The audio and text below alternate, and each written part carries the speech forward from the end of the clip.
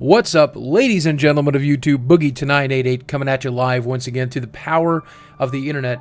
You may not know me as Boogie2988. You may know me as my character Francis, who gets really angry all the time and breaks stuff, but that's okay. I'm just glad you know me at all. A lot of people have asked me to draw my life story, and it's kind of sad, but I'd like to do that for you now. I grew up in the southwestern part of Virginia in a small town called St. Paul, and it only had about 1,000 people in it, and it was part of the coal mining belt here in America, and of course my dad mined coal. It was a very hard job, which made him very sad, and my mother was a teacher, but she was always very sad, and not only was she sad, but she was pretty angry about her life and everything that had happened up till then. We had a medium-sized family. I was the youngest and the smallest, and my brother Brian, he was the oldest. He was pretty cool. My sister Carla, she was kind of crazy, actually, and eventually she ran away, and my brother went off to college, which left me alone at the age of 9 with my crazy, angry, depressed family, which really kind of sucked. So my dad was almost always at work, and that left me alone with my mother, who was always sad all the time, and sometimes she'd get really angry and she'd scream at me, and that happened almost every day, and sometimes she'd hit me, and that happened every day too. But enough about that. My brother used to tell me that my dad was a pretty laid-back guy and he was kind of fun, but by the time I came around, all Dad liked to do was drink, and he liked to drink Pabst Blue Ribbon, and he drank like 20 or 30 of them a day, and that's pretty much all he did. And that's why if you ever meet me, you don't get to buy me a beer, you buy me a Mountain Dew instead. As a kid, I was always pretty much sick. Either it was my allergies or chicken pox or something going on, but I pretty much was always sick. And because I didn't get much physical activity, I also got really fat.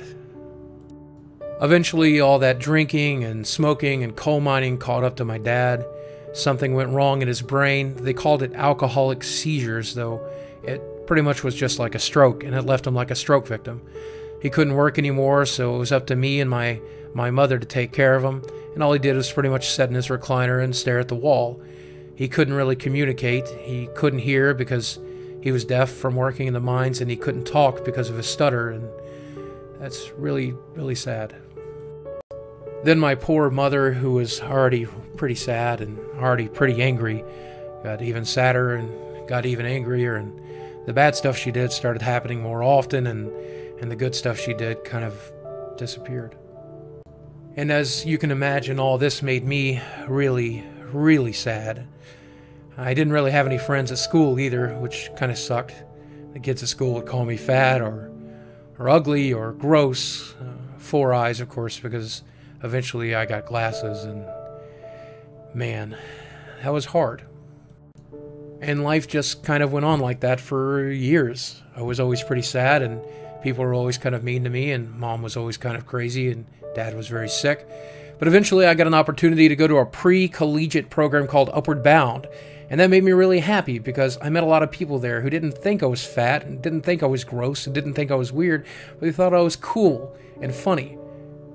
And all these new friends, they liked the same stuff I did. They liked video games, and they liked gaming, they liked board games, and they liked Dungeons and Dragons, and I got to use my very first computer, and we would play these games together, and I even met my very first girlfriend in Upward Bound, and it changed my life. It changed my life forever for the better, because I wasn't sad all the time. It made me happy. And eventually it was senior year, and I had all these great new friends, and even though nobody in my high school really liked me, we shared all these great things like books. You know, they taught me to read, and I started reading Douglas Adams, and I started reading Stephen King's The Dark Tower series, and Kurt Vonnegut, and it was such a good time, and it was the best year of school that I had. And eventually, I headed off to university, the University of Virginia at Wise, also known as Clinch Valley College, and I thought, that is where my future lies. Eventually, the girl that I met in Upward Bound joined me at college, and we dated, and we thought we'd end up getting married one day, but something went wrong. We started fighting all the time. She was angry, and I was angry, and we were both hurt, and we thought we would make it work, but we just couldn't. And you know, that's okay, because that's how it was supposed to be. So I was really sad for a while, and I flunked out of school. and I wasn't really able to concentrate. But my brother gave me the opportunity to move to Fayetteville, Arkansas, and reinvent myself and reinvent my life. And you know what? I agreed to come.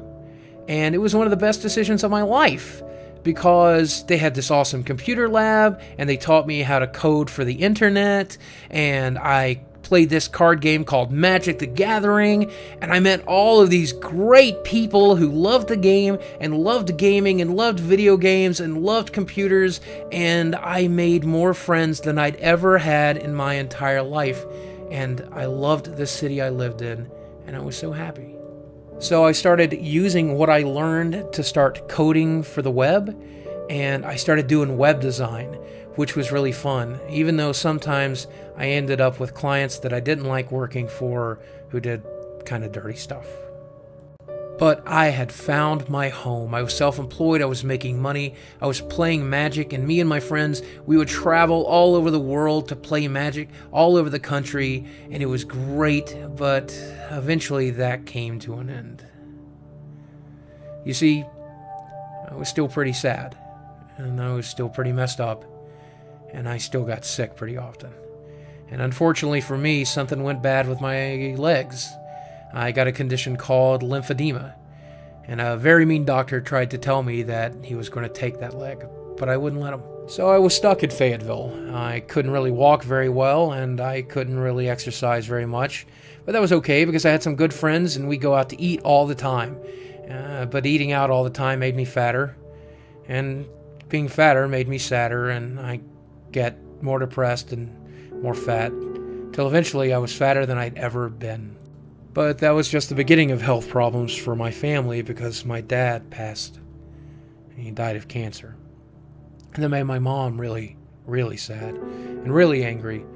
And then we got some more bad news. She fell and broke her leg, and that leg would never heal. So she was unable to work.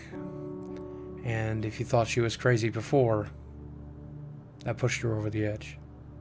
And all this bad luck, and all this poor health, and all this misfortune made me sadder and angrier than I had ever been. And I decided not to leave my house, and I didn't, for almost 7 years. And during that period of time, I was so sad and so depressed, it became very difficult to work. And the internet became bigger and stronger, and more people were coding for it, and web pages were cropping up, and the money that I was making began to disappear. And I became poorer and poorer and poorer until eventually there was nothing left. So I just kind of tried to survive, and it was really hard, but my roommate supported me, and he kept me alive, and eventually something new and exciting was going to happen to me, and that exciting thing was YouTube. First, I really didn't know what to make of it, or if I should make anything at all. I started making these videos in which I ate french fries and acted stupid, and I knew everyone would call me fat, so lol, that was the joke. And people did. They called me fat. But not everybody. Some people were kind of nice, just like those people in Upward Bound. And that made me feel really good. So one day I'm sitting around and I'm doing the different character voices that I do, and I decide that my character, Francis, would have to get hacked in World of Warcraft, and he'd get really mad about it and smash a keyboard in his face. And this cool guy by the name of Ray William Johnson saw the video and he said, "Cool, cool, cool." And he showed it to the world. And that changed my life. Nobody was really watching my channel before, but then after Ray J mentioned it, everybody was watching my channel. And I was really excited because I was making a little bit of money from YouTube, and I could support myself, and it started my career, and I couldn't have been happier. But the saddest thing to ever happen to me was about to happen. I got a phone call from the hospital, and they told me that my mother was very, very sick. I came to visit her, and while I was there, she died. And this made me sadder than I had ever been, and I really didn't know what to do with myself. So that Christmas, I made plans to kill myself. But I didn't. I didn't because of my friend Adam. I didn't because of YouTube. I didn't because of you. And I decided to stick it out, even though I really didn't know why. But life has a way of working out, because I met this redheaded girl who saw my videos, and she was really sad too because she had just buried her best friend and she had just buried her brother. And we started talking, and it was awesome. We were really interested in each other, but her life was complicated and my life was complicated, and we were just too far apart, and we didn't think we could make it work, and that kind of sucked. But, you know, they say never say never. Life has a way of surprising you. Eventually, we managed to work it out, and that red-headed girl moved down here to live with me. And we've been together now for 3 years. We're in love, and I'm happier now than I've ever been. And she's helped me do all these great things like travel the country again and lose weight, and she's encouraged me to make more and more YouTube fans and more friends on YouTube, and I'm getting bigger and stronger and healthier, and occasionally some guy comes along and calls me fat, but we don't care because he's an asshole, and I just keep working harder and harder every day, and for some reason this YouTube thing just doesn't seem to want to stop, and I hope it never does. And because this girl has made me so happy and such a better person, I asked her to marry me. And inexplicably, she said yes. And that made me really happy. And you know, I don't know what tomorrow is going to bring. I might get sick again, or maybe you guys are going to stop watching my channel, or maybe my fiance will decide she doesn't want to marry me. And that would make me really sad. And maybe I'd go crazy like my family did. But one thing is for certain, right here, right now, in this moment of time, I'm happier than I've ever been. And I owe all of that to you. For watching my videos, for sharing them, for subscribing, for being part of my life. You've given me everything that sad little boy ever wanted. And I love you for it. Thank you. And I really mean it too.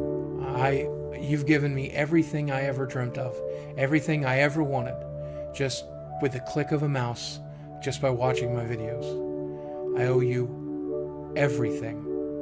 I owe you my life.